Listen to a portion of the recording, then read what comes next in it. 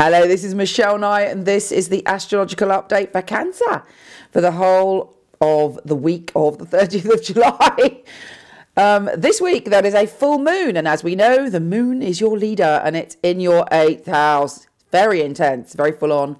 You may feel desires, and you may feel surrendered to some powerful primal emotion. You may want to obsess about someone from your past, or you may feel an intense sexual attraction, or you may go into the depths of your hopes and fears. But either way, it's almost as if you cannot escape the depth and primal nature of this moon.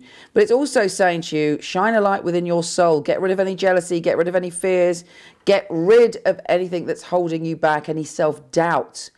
Purge yourself and face the past and release the pain, because today is a brand new day and you can reinvent yourself today. The moon is delivering a message. It may reveal a secret connected to someone else, but there is messages all week because there are grand air trines this week which are affecting everybody, actually making us all have the ability to evaluate and be a little bit more objective about things. The universe is saying, take a step back without emotion and really reflect on your life. Now for you, the grand trine is Venus in the 12th, trine Mars in the 4th, trine Moon in the 8th. So actually it's quite emotional for you.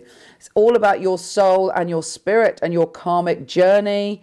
You're feeling maybe a little bit vulnerable, but Mars is saying to you, you are secure. Do not fear. There may be some family issue that's going on that reminds you of something in the past, that brings up an issue, but you're able to look at it, because it is air ultimately, in a slightly more objective manner.